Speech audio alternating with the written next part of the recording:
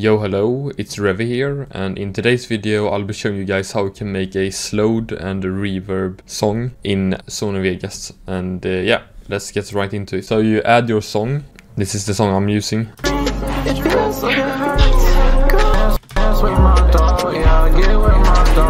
And yeah, so what you're gonna do first is to select the song, right click, go into properties. Okay, so when you're in the properties here, you are going to choose this method here and then go into elastic. You can, classic also works, but I like the elastic more. Then you press OK and then you go to the end of your song and then press Control. That is the shortcut for the stretchy layer. Then you drag to, yeah, something between 85 to 75%. I think less than that or more or less than that would make it sound weird. This is how it sounds like now.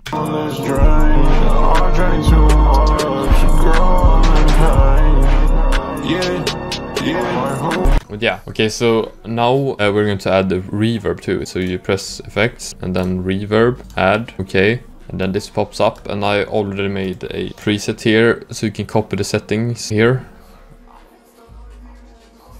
And then it sounds like this.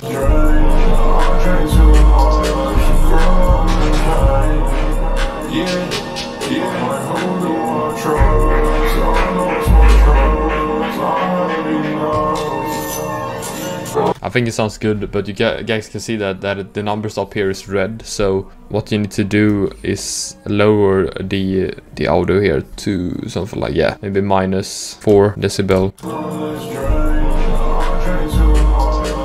yeah, something like this. Because if that becomes red, the audio like gets destroyed. It becomes like, you know, more of an ear raid, like this. So we won't. So yeah, we don't want to have that. But yeah, that was basically it for the tutorial. If you guys want to see some more videos, be sure to like and comment like another tutorial you want to see, and subscribe. And yeah, have a great day, guys. See ya.